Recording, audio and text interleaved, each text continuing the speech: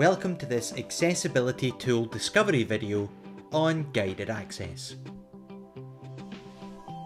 Guided access, like all other accessibility features, is found in the Settings app. Guided access limits your device to a single app and lets you control which features are available. You can turn on guided access when you let a pupil use your device or when accidental gestures might distract you. If I go into Settings, Accessibility, scroll down to the bottom, you can see Guided Access.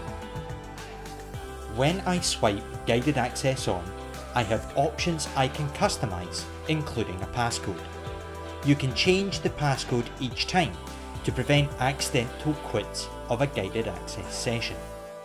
Set a passcode, re-enter to confirm, and then on devices with a home button you can enable Touch ID, or on devices with no home button you can enable Face ID. With time limits, you can have a sound played at certain times, or you can have the remaining time spoken aloud using one of the speak selection voices.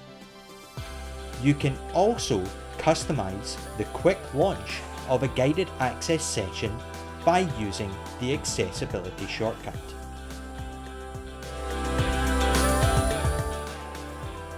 To start a guided access session, open the app that you want. On devices with no home button, use the side or sleep wake button to start a session, or triple click the home button. If you want parts of your screen to stop responding to touch, use one finger to circle those areas. You can move or resize, or you can tap the X to remove it. There are various other options you can use. This ensures that the screen is still being used in some way, but also that accidental touches don't spoil the session. If you wish to enable additional options, tap Options in the bottom corner to customize each session. You can disable or enable motion, you can disable the keyboard, you can make the entire screen stop responding to touch, and you can set a time limit. Once you are happy with these, tap Resume or Start in the top corner. You are then able to navigate through the page or app as you would normally, but with various options disabled.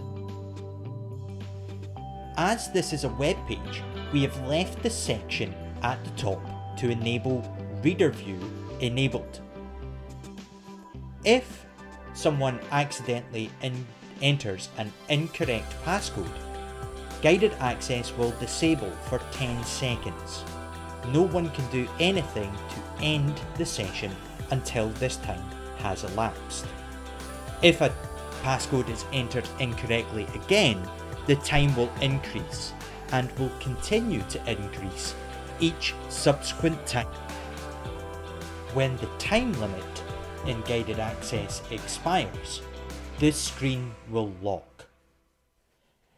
To end the session, triple click the home button and re-enter the correct passcode.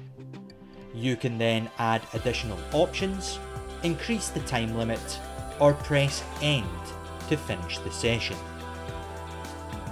Go back into your Settings app and swipe guided access off. This will ensure no accidental starts of a session. For more information, go to xma.co.uk/Apple-accessibility to learn more. Here you will find information and tips for using Apple tools and accessibility features to support individuals with special education needs.